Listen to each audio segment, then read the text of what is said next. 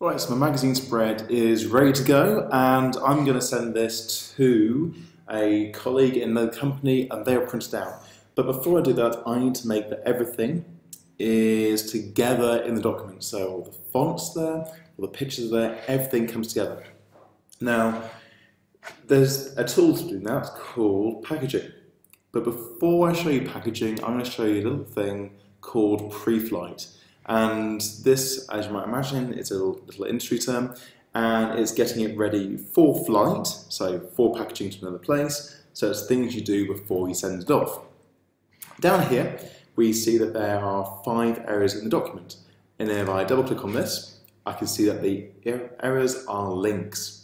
So open up the links, there's missing links. Open it up, and we see that there's images that are not linked. So I can click on here and it gives me information. So the link file is missing, okay? In the linked file panel, use the relink button to find the linked file. So what does that mean? Now, the links panel, I can open it in 2 ways. There's one here on the right, it says links. I can click there and it opens. Alternatively, window links. Okay, so we can see there's question marks here, meaning that the InDesign program can't find these programs. If I double click on this one, so double click on the question mark there, the image is IMG 1607, and we can see it's just there. So click open. Okay, so it's relinked the directory and found and relinked 3 missing links, which means that it's already worked out the rest of them exist there, which is great. Now we've got one more to go. This one. Click. Now I happen to know that it's actually there, so click open. Oops, that's the wrong one. I made a mistake. What do I do? Very simple. Undo. So I've got to find that image of the girl with her cap on.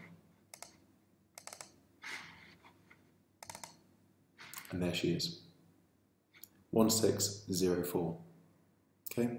Which means that when I originally inserted it, it was called new.png, and at some point I renamed it to 1604. No problem, click that, click OK. You'll see that the question mark's gone away there, and she is correct. So we now have no errors, so my document's ready to go. I'm now ready to package it and send it off. So, really simple, file, package. Now, it's saying here that there's 13 link, that there's 13 RGB color space. Don't worry about this, it'll be fine. So, click. We can actually go through different things here. Nothing too much problem here. So, click package, save.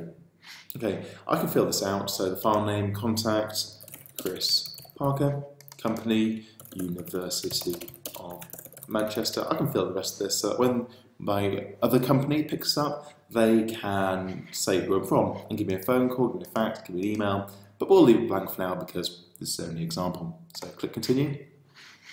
I'm going to save it to desktop, so spread packaged, okay, and click package.